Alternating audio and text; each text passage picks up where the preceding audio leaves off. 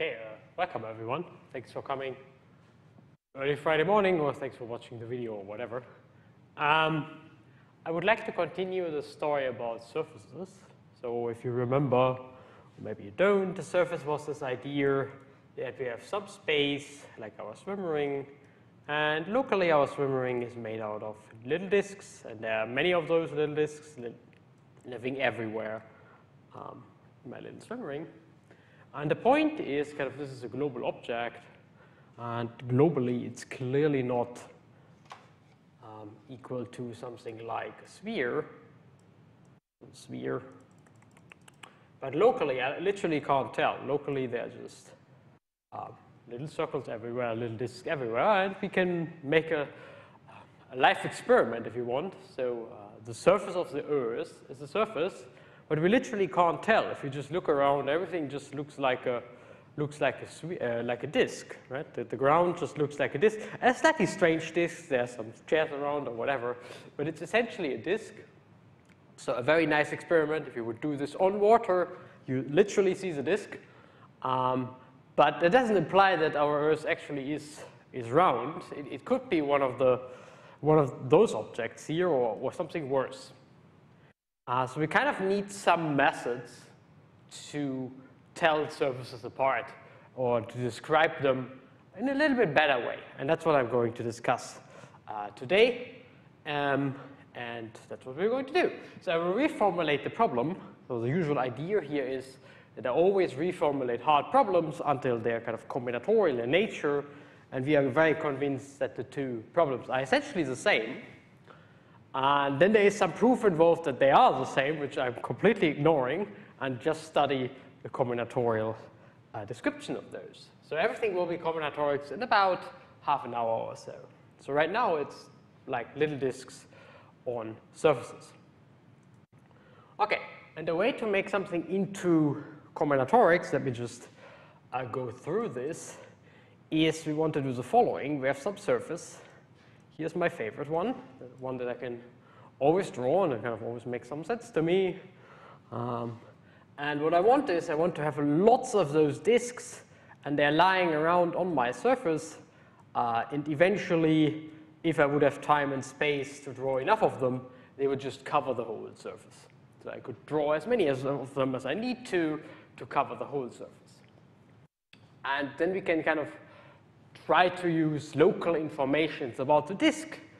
The disk is easy, plus some properties of how those disks are glued together to say something about the red object here in question, about our little torus. So remember, this guy was called torus, and they were usually denoted by T, such as torus. So what we do is we do exactly that. Here's the definition. So we have a decomposition into those little axes, and the axes are, you should think of them as being our little disks. And there is some patchwork, like down here, which just formally is a map. So y, this equals y in the definition above. And those little things here, these are the x's, x whatever 1 to up to xr. And I would like them to cover the whole space. So there's some surjective map. And because we are doing topology, we want it to be continuous surjective map. So the main point here is surjective. And we call the space, the blue one in this case, we call it an identification space for the little y. And that's maybe not so bad, because the identification space, at least in my example down here, is somehow certainly, in some sense, easier than the red object itself, because it's just a bunch of disks. And we can do that very efficiently, and that's kind of not quite clear by now, but we'll show you plenty of examples. We can do that very efficiently and essentially describe all surfaces by a very small number of disks, which eventually will look like polygons, but remember that a disk and a polygon is the same anyway. So eventually I will use a disk as any form of polygon. So main goal is to describe how, and that's kind of the combinatorial approach, how those guys, which are much easier, are kind of the same as those guys here, which are certainly way more sophisticated as objects. And that's pretty cool. That's a pretty cool idea, and it's fairly new, actually.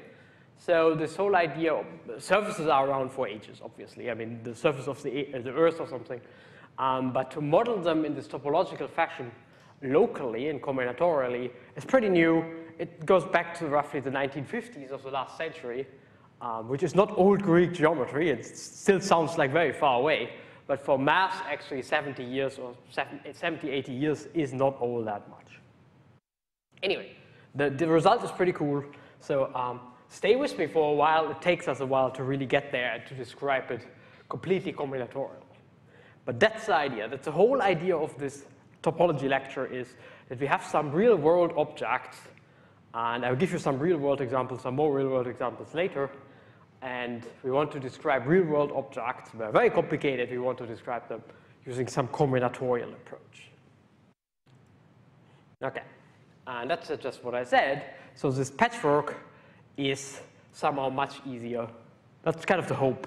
It should be much easier to understand than the space itself. And it's really, you should think about the patchwork. Remember my example of a surface being a pair of pens. And now your pair of pens has just a lot of patches, and eventually it could still be a pair of pens, of course. So we just have many patches now instead of one per point. Let me show you how that works. The easiest example is a cylinder. The cylinder is a space, well, that looks like a cylinder, I guess. So let's have a look at it, how to find a nice combinatorial object that is encodes essentially the same information as a cylinder does. So what I do is pretty simple. I cut it, take a cylinder, and cut it along one of its surface. So if you cut it along the surface and then bend it open, what you will get, so bend here, what you will get looks like this.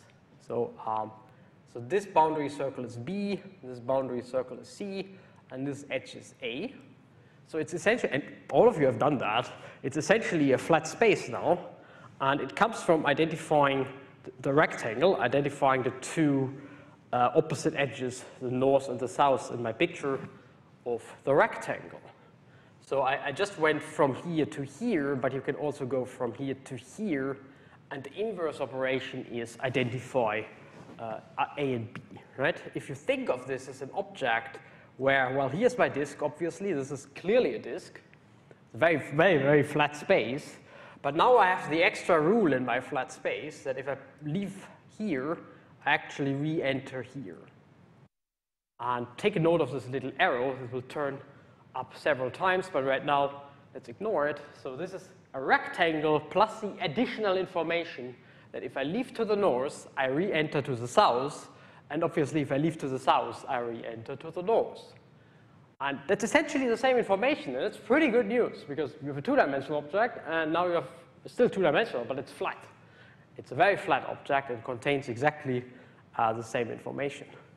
And this is our little patchwork. It's a very, very silly patchwork in this case. It's just one patch, but it's still pretty good. It's one patch, a very simple object, together with information that leaving to the north, you enter to the south. That's pretty good. I mean, this is a pretty good start for this philosophy. There's a complicated object, and it's essentially a rectangle. And rectangles are not very complicated. We hope at least rectangles are not very complicated. Let me do the same trick with the analog, which might be a little bit easier to think of. So if you take the cylinder and you just take it in your hands and you squeeze this one down, you end up with a picture that looks like this, which is just a disk with a hole. And you can play the same game. If you would build this out of paper, it would cut it along A. You could clearly just bend it open, right? You could just clearly bend this open and get this picture here, which is exactly the same, has the same rule, leaving to the north. Well, let's do it for the south, this case, leaving to the south, you re-enter to the north. Which shows you, and that's kind of the goal we have in mind, that actually those two spaces are really the same, because they come from the same rectangle. I hope that makes some sense. So those two rectangles are clearly the same, but we got them in a slightly different way. If you would, I say it again, if you just build all of these out of paper and just cut along with the edge A, you can just really just bend it open and you get the picture on the right. Okay, that's a really good start. So that's pretty simple. I like it. It's pretty good. So we have a rectangle instead of a cylinder. Ooh, it's a pretty huge step, actually. And it turns out that you can essentially do the same all the time, and that's magic. Then it's really magic. So let's try to cut the torus. So if you would cut the torus, well, I prefer this cut here. Not quite sure this is the way how you would cut. This is not the way how you would cut a bagel, by the way. But for us, this is a better cut. So if I cut along here, I get a cylinder. Now that makes sense. If I cut the torus, I bend it open, and I get a little cylinder here. So here, so the other way around would be identifying those edges. Take a cylinder and just bend it together, and identifying those two edges. Okay, and we know what to do with the cylinder, so we continue cutting, and we get this object. Same rules. So B and B and A. Clearly, this is very flat, so here's my little disk. But now the rule is if I exit to the north, I enter through the south. But I have an additional rule. If I exit here, I enter here. And this corresponds to the two directions going around the torus. So the black one is here, and the green one is going around like this. And we just model that locally. And people have done that very often. So this is a really good picture of the torus, right? It's just flat, and you have those two extra rules, what happens if you pass over the boundary. And actually, people have done that, and they're still doing this. So if you ever become a game designer, for example, let me show you a picture. So in very old games, that's pretty clear. So in very old games, so here's a Pac-Man picture. In very old games, the world was just one screen, so it was kind of easy to see. And Pac-Man could exit here, and would enter here, and could exit here, and would enter here. So actually, the whole Pac-Man game is just taking place on a cylinder, because it's much easier to just model this rectangle here, I guess. So game designers tend to be lazy. They just model those rectangles together with the rules such that you don't run into boundaries, because you want kind of model an infinite world, and it turns out to be a torus. And this is not because this is old. So modern game designers still do this, just the world is too big, so you can't really see it anymore. It's not just one screen. But if you take your favorite whole world game, very new, whatever it is, I bet that the world is still a torus, because it's so easy to actually encode. It's really just a rectangle with two rules, and there is no boundary anymore, because whenever you exit, you can always enter again, and so on. That's why game designers actually like this a lot for games. And another reason why they do this, I think, is because they're lazy. You could ask, why don't they do a sphere? Isn't that more reasonable? Like, our Earth is a sphere, so they should do the same for the sphere. Turns out that the picture for the sphere is a little bit more complicated, and this is just as nice as it gets. So let's see how the sphere works. So I wanted to play a cutting game on the sphere again, and it's a bit easier for me to think of it as a double cone. I can just do that topologically and just take the south pole, take the north pole, and just stretch it a little bit to the north and to the south, I guess, or whatever you want to call that. And I cut it. Well, there's one edge, I can cut it, and you get the little bit of a strange looking space. But if you think about it for a second, so it's not really a rectangle right now. So you have an edge A here, and you have an edge A here, and the rule is, of course, this rule. And if you think of this as being built out of paper, and you would really bend it again up along the edges to identify those edges, you would actually really get the cylinder picture. And this looks a bit more complicated. It's not a rectangle. It gives you the sphere. And that's why maybe game designers don't like it so much. Because in order to make it into a rectangle, we need to do a trick. I will do it and make it into a rectangle in a second. We'll see that it works. I just subdivide my edge A, call it B and C, pull the whole thing straight, and I get a rectangle with a slightly strange rule now. So let's see if you exit here, you enter here, right? So C and C are identified. So if I exit here, I enter here.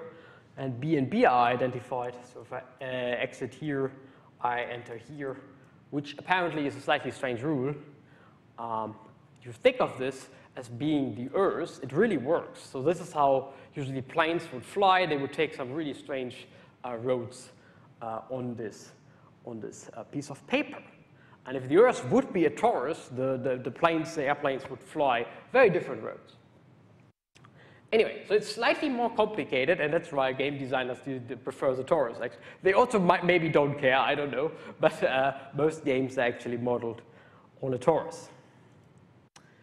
Fun fact, so this is again what I like to, and you already see that I have two different polygon expressions of the same surface. I have one using the square, the bottom one, and I have one using a polygon that we will use, but the Greens, for some strange reasons, never gave a name to that polygon. It's called a two-gon, a bigon, or a digon, whatever you like it to be. And somehow the Greeks started counting from the triangle for some reasons and always ignored that polygon. But we will have it on our list.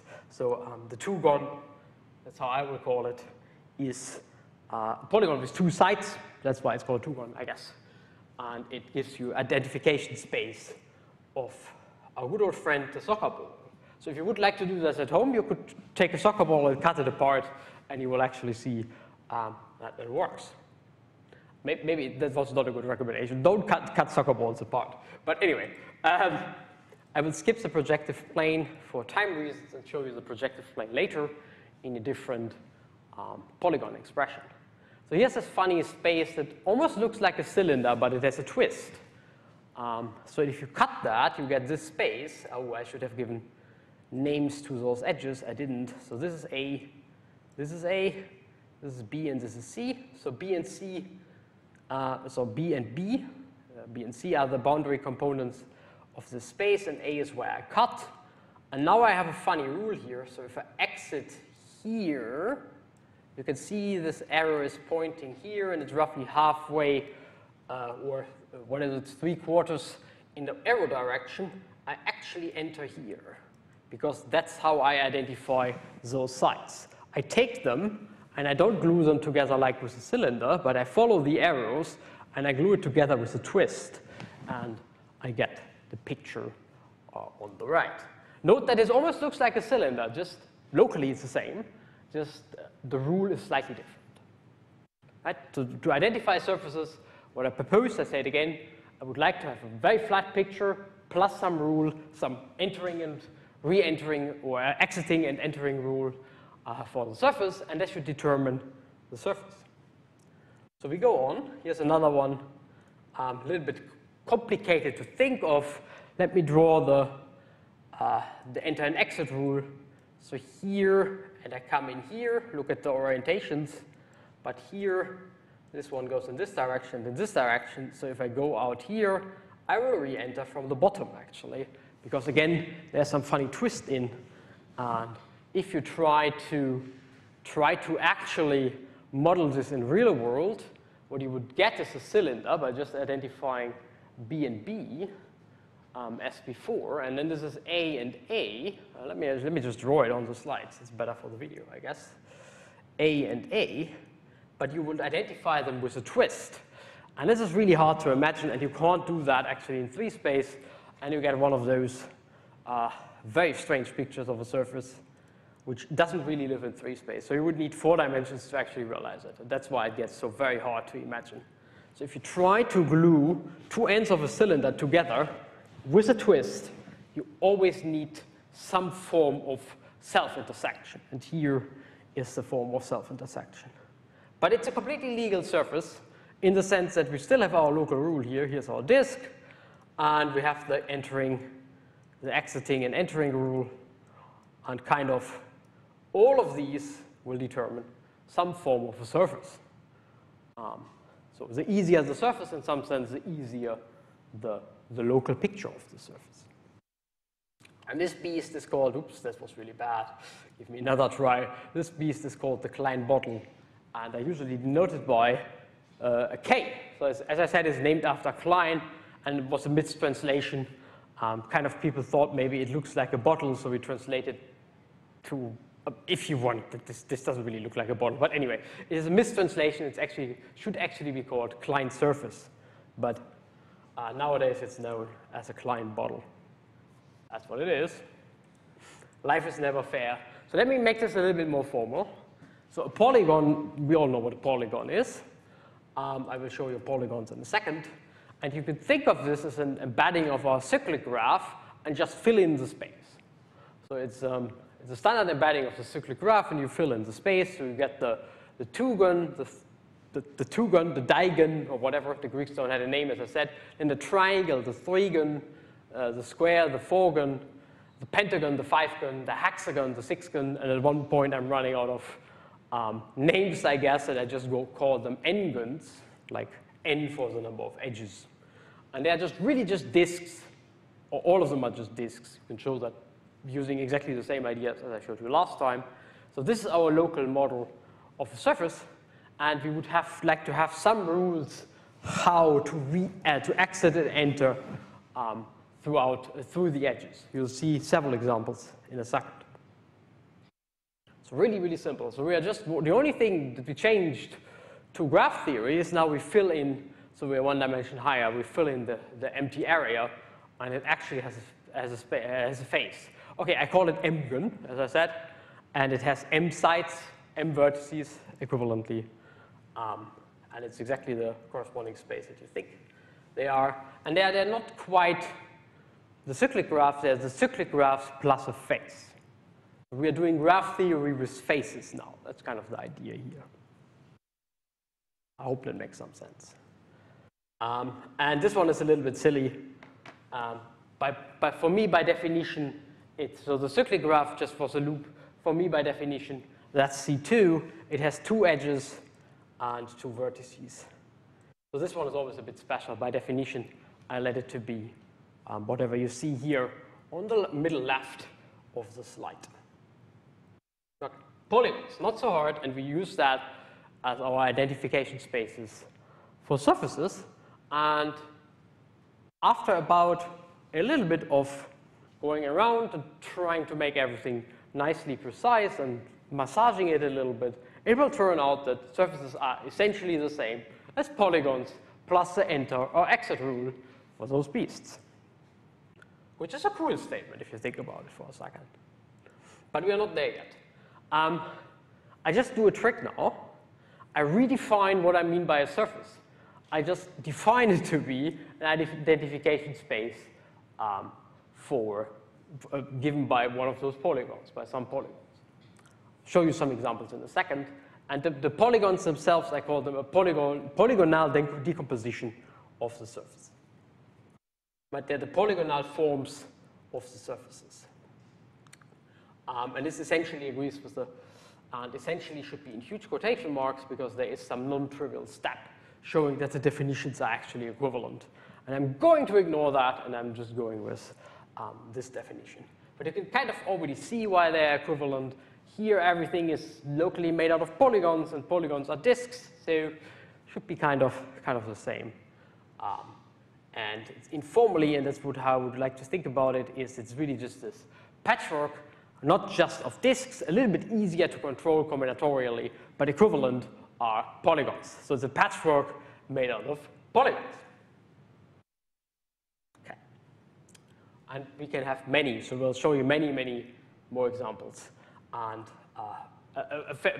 a game question I always like to ask, so in the sense of, if there's an exam or something, I like to ask a question, I give you a polygon with a rule, and you are supposed to identify the surface. And I show you a lot of tricks to do that, and in the end, there will be an algorithm to do it eventually. Okay. So instead of having a graph now, we have now vertices, edges, and faces.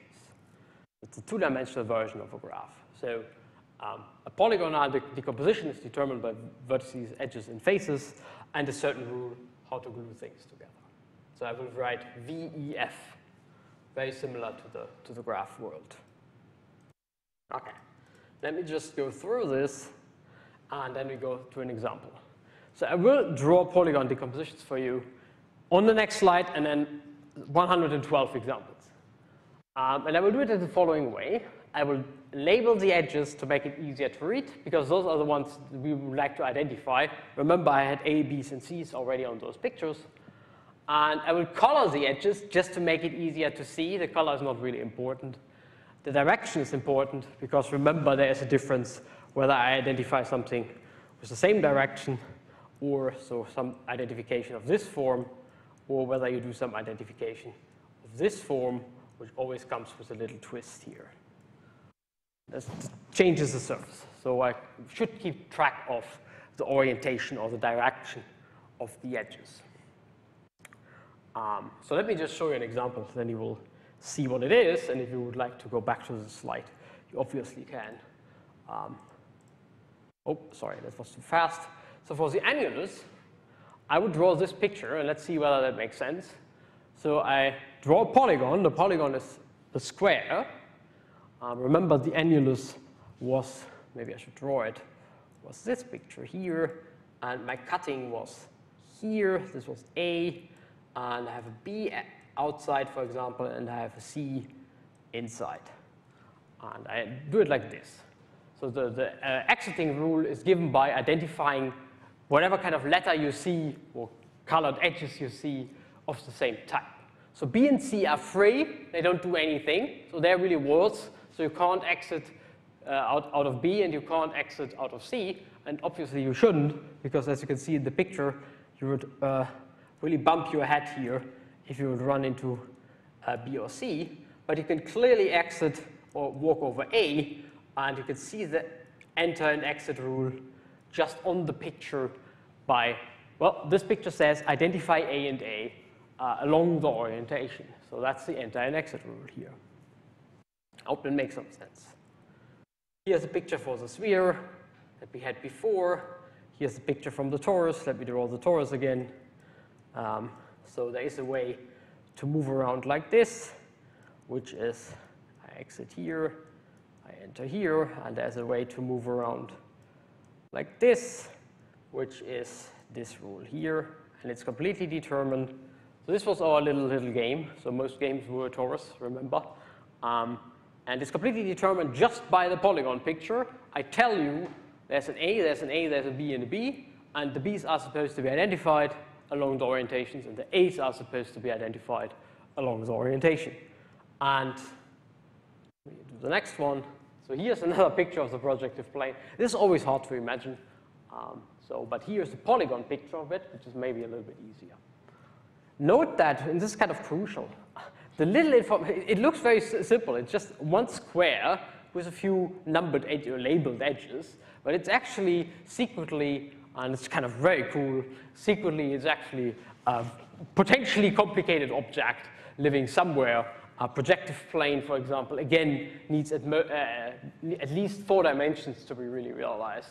But as a polygon, it's pretty simple. Note that if you exit here, you kind of enter here because of the twist of the arrow. If you exit here, you enter somewhere down here. And it's a very strange object. It's kind of a very strange object. But it's simple as a polygon. It's not so bad. It's AB, AB. It almost looks the same as the torus. Note the difference. If you read along the torus, you read AB and then opposite A, opposite B, while if you read along the projective plane, you read always in the same direction. And that's how you see the difference between those. They're really just the same object, but they have a different enter and exit rule, just given by the many arrows you see here. Yeah, absolutely. And just for the analyst, like I think that the direction of the edge B and C doesn't matter, right? Yeah, let me say that. So since we identify, this is a very good question. So the question was, if you have 3 edges like in the annulus, does the orientation actually matter? No, it doesn't, because we don't identify them with anything. But we still draw orientations. You'll see in a second why I would like to do that. It makes it easier to really read off the surface. But they don't change anything. Absolutely right. Same for the Möbius strip. So B and C are free, so they don't do anything. But it's very important that A here is twisted, so A goes this way, and here it goes this way, and that's exactly the difference between the annulus and the Möbius strip, where you twist in, where you twist along the edge A. The Klein bottle looks again very similar. Let me just do it again. So A goes like this, and B goes like this. So here, for example, B, this is not this surface, as you can see here, slightly different enter and exit rule. So it's the same in the north and south, but it's different in the east and west.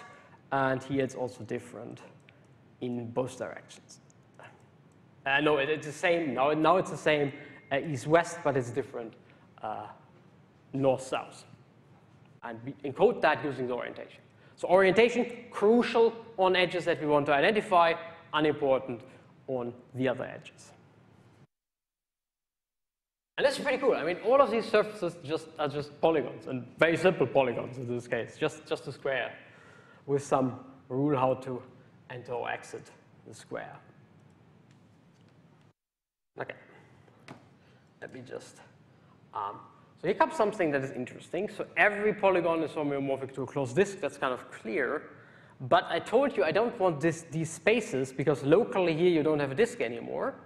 So no matter what kind of picture I draw as a polygon decomposition, you have never 3 or more edges with the same label because we would identify them and would get a picture that locally looks like this. In other words, in all my polygon decompositions, every edge appears either once, that's a free edge, or twice, that's an edge we identify. I'll show you an example in a second. And this is really why I want that. So as soon as you identify 3 or more edges, you get a book.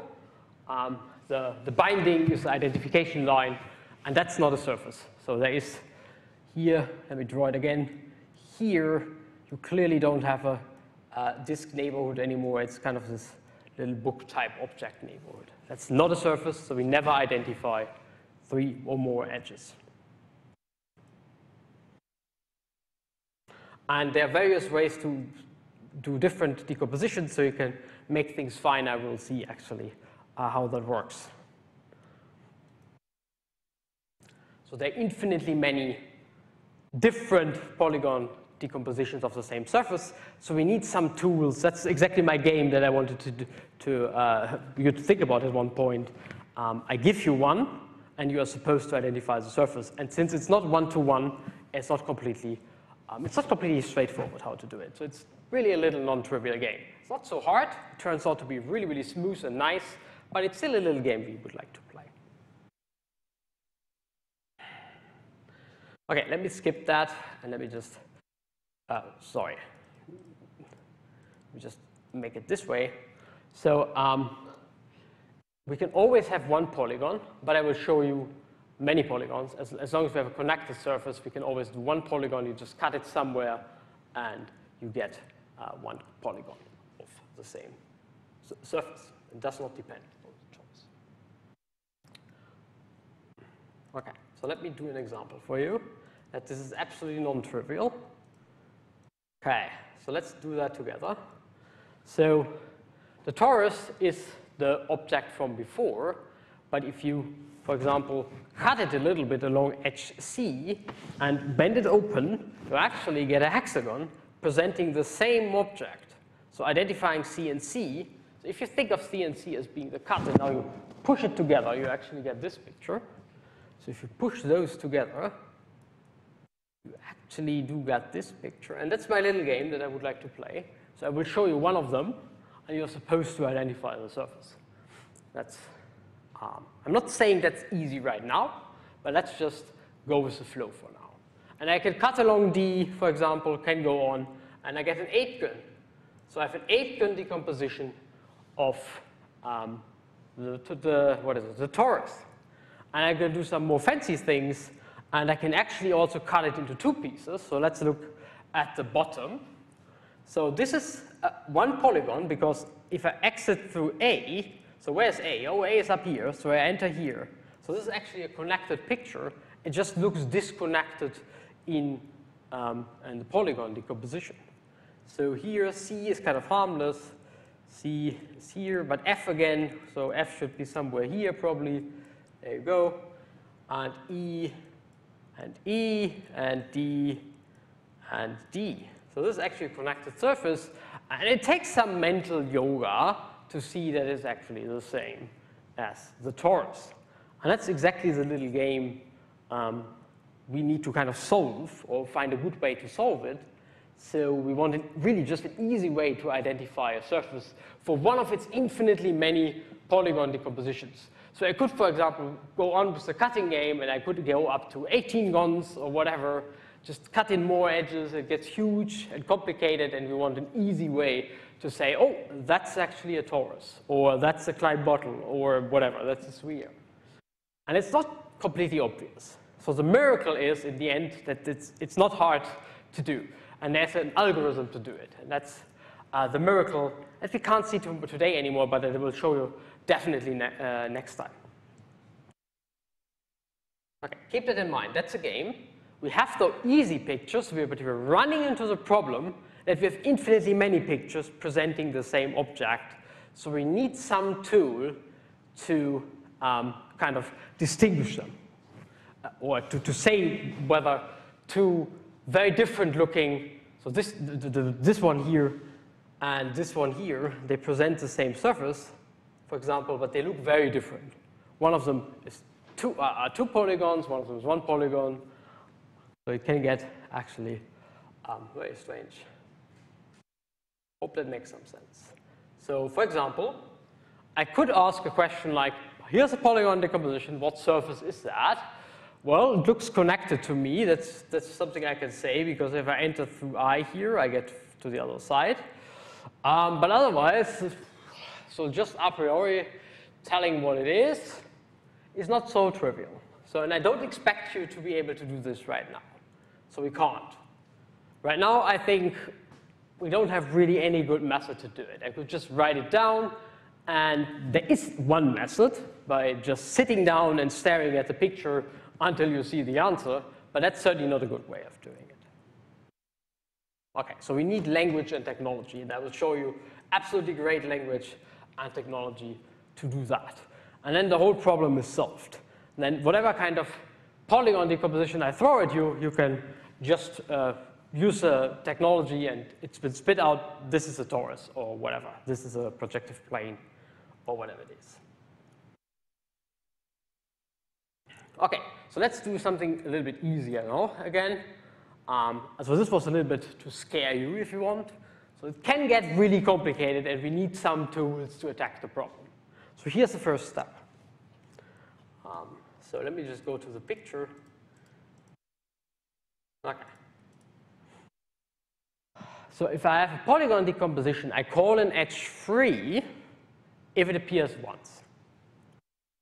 So downstairs, for example, here, A and B are free edges, right? I just write F. A and B are free, it appears once. F is not a free edge, it appears twice, but C, for example, is a free edge. Let me see, D is a free edge, A is a free edge, I guess, and B is a free edge. So everything that appears once. And that's easy to check. You just walk along, you just count along you just walk along the boundary of your polygon and just check whether it appears twice or not. Okay, those guys are called free, and the other ones are called paired. So E is paired, F is paired, for example. And the paired ones play a different role. The paired ones are identified, and the free ones are not identified. And the boundary of S, so here's the disk, and the boundary of the disk is, of course, the outside circle. And the boundary is always a union of free edges. So that's actually, I will show you a nice example in a second here. Here you can actually see it, right? The only thing I've done in the first step, I've cut it, or marked it, and I called the edges A and very ugly B, A and B. So the boundary is actually just a union of those three edges, and the same free edges, and the same here. So A, B, C, D are all free edges, and this is just now the circle with 4 marks. So A, B, C, D. And what I've done then is I cut it in E's between D and A. So I cut do a little cut here, bend the cut open, I get the E, and I cut it in F's between B and C, I guess. What is the color for F? Maybe this one? Not really. Brown, do I have brown? Well, I have this one. Anyway, so I cut it in F here. So I don't write F because I have F for free here. And I get this picture. And in this picture, you can, so if you squeeze F and E, you get to here and so on. And you can see that this one here and this one here, let me just mark it in the polygon. So this guy here and this guy here, they're actually one edge. So they're 4 edges, but they correspond to the same boundary, and I'll show you on the next slide a way to identify that. Okay, so the first step is to you have this decomposition. Just marks F's and P's for the free edges and the paired edges. And what you do then, so here, for example, all of them are paired. There are no free edges, and that's why those spaces have no boundary. So everything is paired. So AA, BB is always AA, BB. So there can't be any boundary. In other words, the first easy check is whether your space has a boundary by just counting free edges, and if you don't find any, it has no boundary, and if you find one, it has boundary. Well, that's not so bad. That's an easy counting. So all of these are boundary free, and well, in the rule, in the enter-exit rule, you can see that because you will never bump your head. You can always enter and exit somewhere. So eventually, so whatever here and here, something like that, and here, I guess. So you never bump your head on those surfaces, while on this surface, the one from before, you clearly would bump your head at one point because there's an edge, and here as well, because A is not paired, so you can't leave, you bump your head. So free edges are boundary edges. Let's look at those. They had a boundary, and you'll see it because they have free edges. So we have 2 boundary components. This one has 2 boundary components. It has 2 free edges. And this one here is another example with 2 free edges. So they clearly have a boundary. And it's very easy. It's a very easy check. You just count. You just check whether something has free edges or not. So let's have a look at a bigger example. Okay, so what you need to do is, if I give you one of those, let's check for paired edges and not paired edges. And I claim that B, C, D, and H are free. So let's see. Free. So there's no other B as far as I can see. C is free. There's no other C as far as I can see. D is free. No other D. Very good. H is free. No other H. Very good. So A is here and here. E is here and here, whereas F is here and here, and G is here and here. So the first step you do is you do this trick, and you already know whatever kind of surface you're up for, it has a boundary because you have free edges floating around. 4 of them, actually. So you have, what is it, B, C, D, H. I hope that makes some sense. And then you can actually also already determine what boundary it is. So how many boundary components? Let me show you how that works. So what you can do is, let me just fill in all the labels. So I haven't told you anything about the vertices yet, but they might be identified because you pair edges. Let me just show you. So this vertex that I call X here is the end point of A, but A is down here as well. So this vertex is also at X.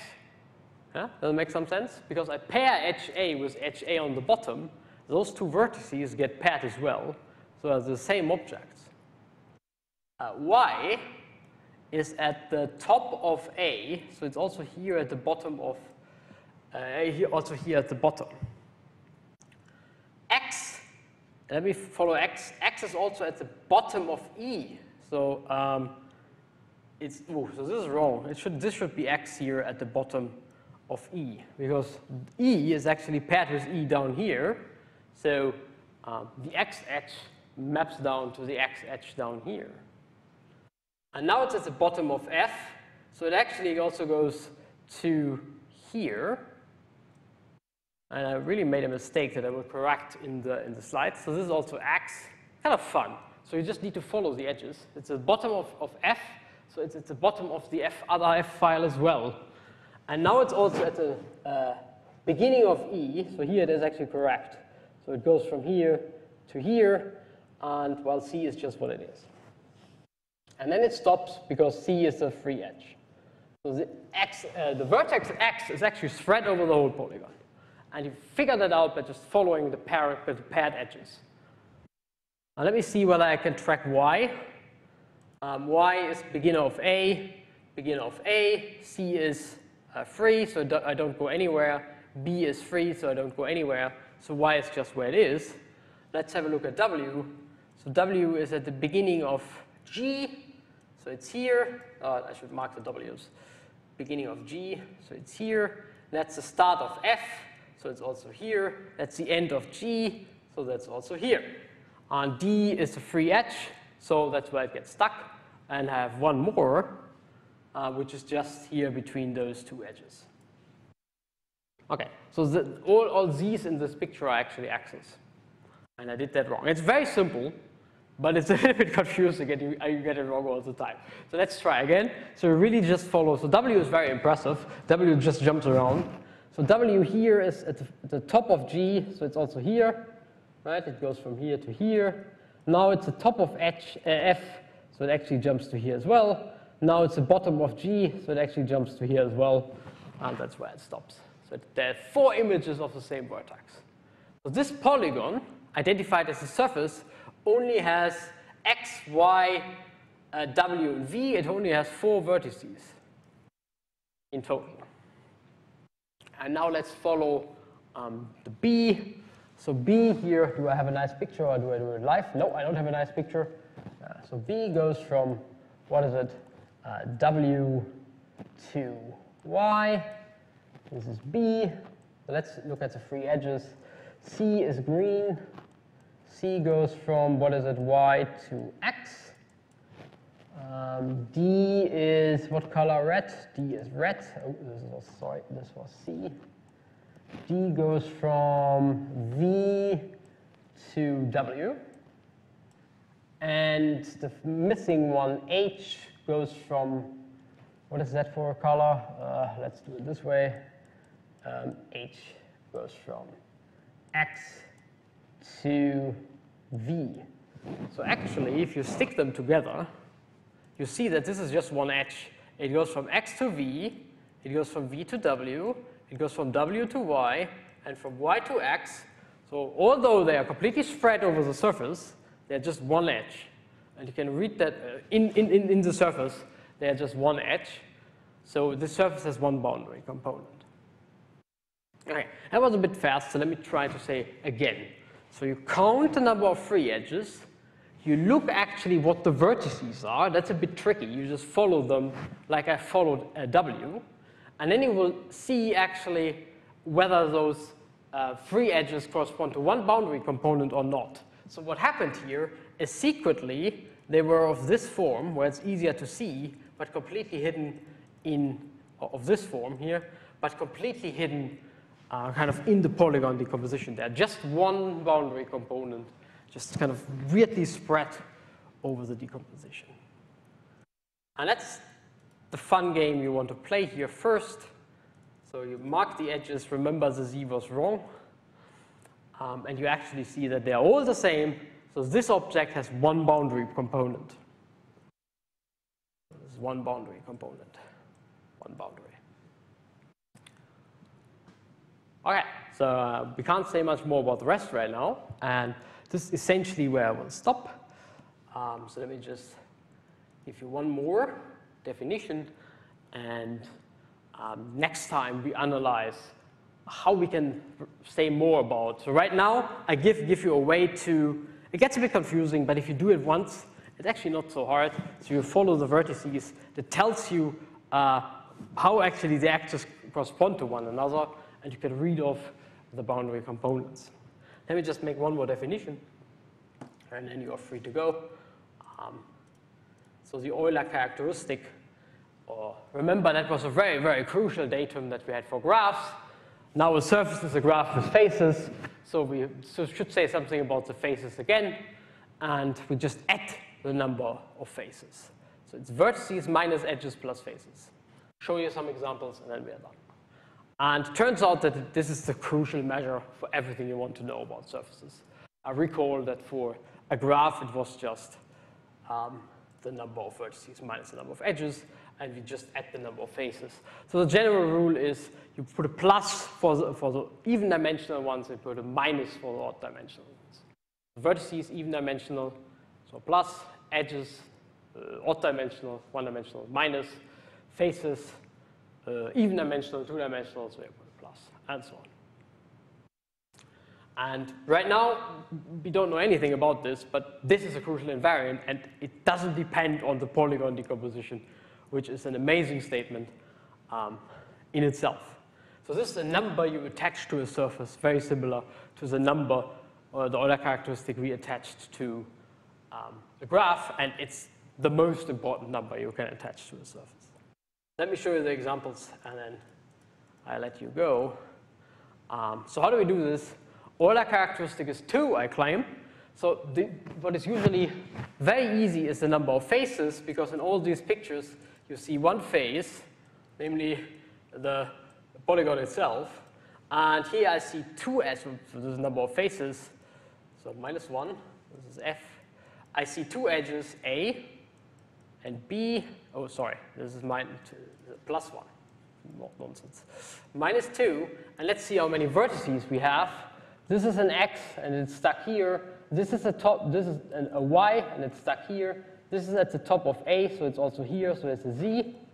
So this actually secretly has 3 vertices. So it's 3 minus 2 plus 1, and it looks like Euler characteristic is 2. I will do one more for you, and you can check on this slide whether you actually. So this is a very nice slide to check whether you understood this kind of fun, or whatever you want to call it, game to count the number of vertices. So let's do the torus. So this one here is down here, yeah, because it's at the end of A, the start of B, so it's here, so it's up here. So actually we only have one vertex, X, so it's 1. How many edges? We have 2 edges, minus 2. The face is always easy. We have one face, so the Euler characteristic is 0. And you can do the same count for the others. And that's where I stop.